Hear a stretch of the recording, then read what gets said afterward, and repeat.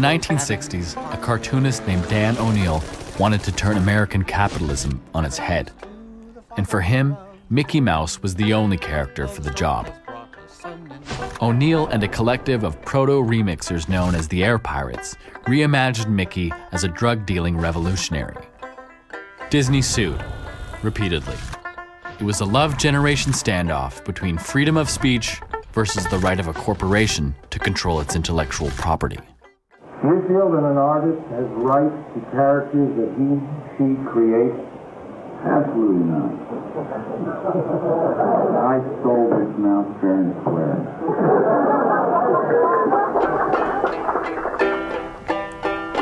I always get what I want.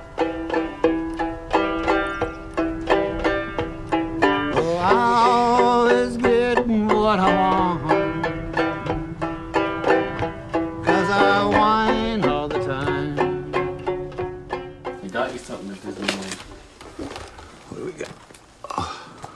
Oh, how nice. Hey, this is great. You should have used this in court. Well, yeah, I did put in one of these things in court. They had for $1.25 how to draw Mickey Mouse, it said on it. I mean, you guys want to tell me how to do this. This is the 1950s CIA mouse, see? See, this is 1928 Steamboat Willie. This is the real mouse here. And they weren't using him. And then when we used him, they went back to him like a shot. They right back to him, oh boy. And they put this image into everybody's mind. So basically, we have a mouse disease. You know, artists inflicted with this impulse to draw your stupid mouse.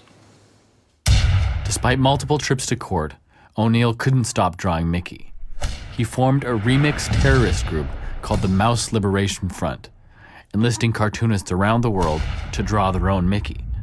Disney finally hauled O'Neill to the Supreme Court, whose unanimous decision, 9-0, was that the Air Pirates' use of Mickey Mouse was not fair. They had taken, quote, too much.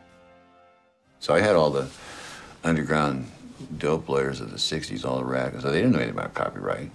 I mean, that's Mickey Mouse, but everybody knows that's not Mickey Mouse, because Mickey Mouse wouldn't do that. But why go after Mickey? Why did you? Well, because Mickey, I would have gone after Popeye. I would have gone after Little Lulu.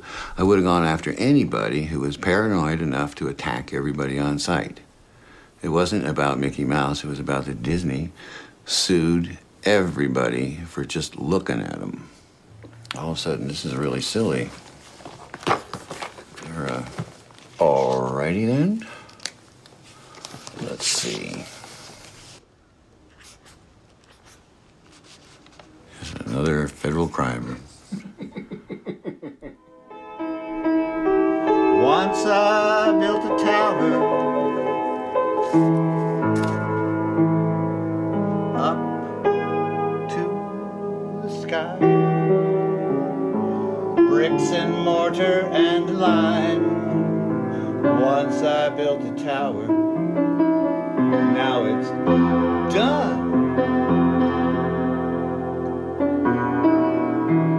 But can you spare a dime?